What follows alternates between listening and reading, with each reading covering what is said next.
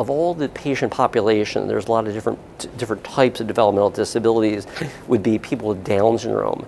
People with Down syndrome who decades and decades and decades ago really weren't living very long. Even back in 50 years ago, a lot of them were dying early in childhood because there really wasn't attention toward them. But now people with Down syndrome and a lot of other forms of developmental disabilities are living longer and longer and longer. And what we're now seeing is that when people with Down syndrome are living in their 30s, 40s, 50s, and 60s, then all of a sudden they start showing signs of losing function. They start losing ability to concentrate, losing with memory, losing their abilities, and that's really the beginning of what's called early onset Alzheimer's. People with Down syndrome have an extra chromosome 21, and that chromosome 21 leads to a buildup of this beta amyloid plaque. And the beta amyloid plaque is the underlying pathology that causes Alzheimer's. And it's often thought that 60% by age 60, 60% by age 60 are already developing Alzheimer's disease. So they develop Alzheimer's disease. It's probably such a high rate, and might even be more as they get older. Not only are they getting it, but they often will have a rapid course of decline.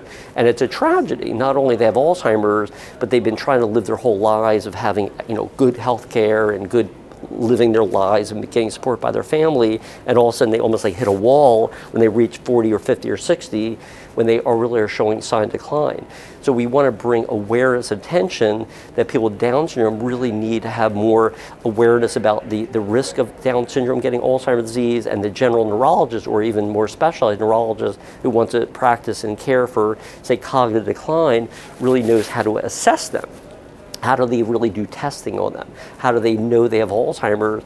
And then how do they know to support them as they're beginning to show signs of decline, which is different than how you might support somebody in a neurotypical population who has Alzheimer's that does not have Down syndrome.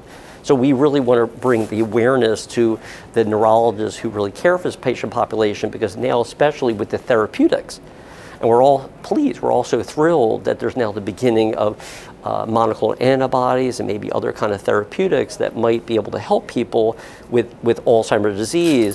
But because it's so prevalent in the Down syndrome population, and they're getting it, they're all going to get it at some point, is the clock is ticking for most people.